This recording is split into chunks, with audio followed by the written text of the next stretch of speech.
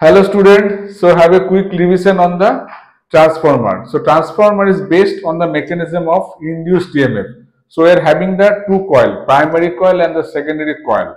So in the primary coil we are just having the alternating current, and due to the current there will be the induced EMF, and this magnetic field produced in the primary coil will flow to the secondary coil. In the secondary coil we will receive the change in magnetic flux. So change in magnetic flux which is caused in secondary coil due to the current in the primary coil.